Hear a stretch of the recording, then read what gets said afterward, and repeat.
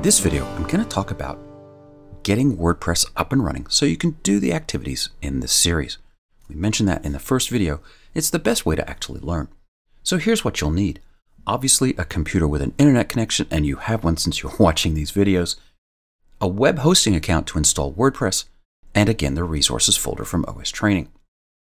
There are a number of advantages for using a live server for this course. You can access it from anywhere. You can easily share the site with other people. And when you're ready to launch, well, it's already there. And so you'll need a web host. If you have one already, you can get a WordPress site set up at your host, maybe in a subdomain or a subfolder. It will need to at least support PHP version 5.6 and MySQL version 5.6 or above.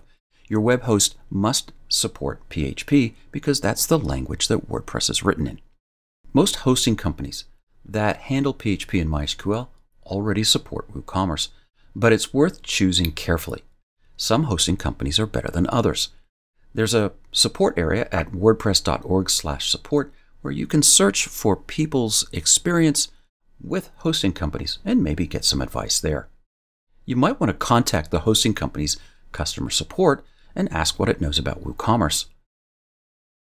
If they don't know WooCommerce or can't support it, well, then maybe it's time to look for a different host. There are a number of companies that actually specialize in WooCommerce. They're managed by WooCommerce experts. They know exactly what it takes for a WordPress site to run well. They'll keep your web server up to date, and they usually provide extra features that make it easier to install and manage a WooCommerce site.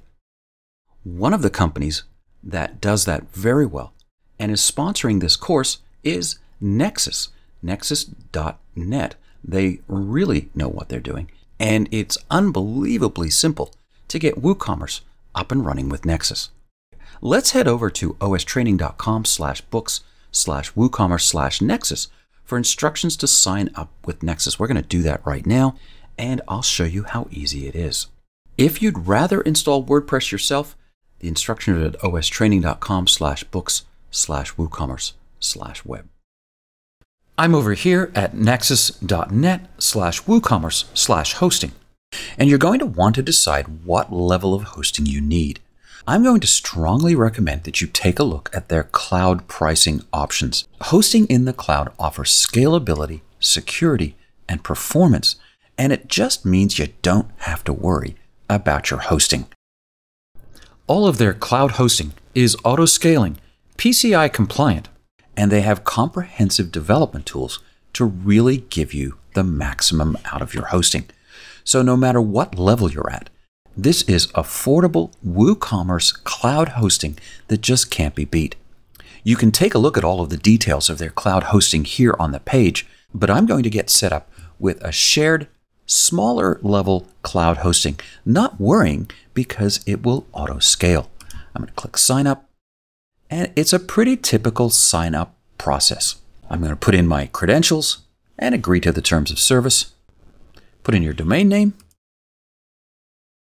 and then select what e-commerce you're going to use. Of course, WooCommerce. We'll allow it to auto install. They do a fantastic job of this.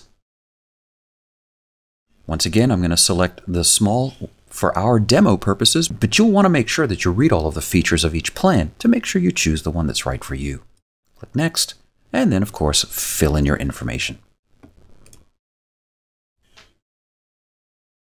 If you have a discount code, you can put it in here, and then click Create Account. It takes just a few moments, and then you'll be ready to go. You'll get an email that looks just like this, with all of your login information below. Click on those links and you're ready to get started.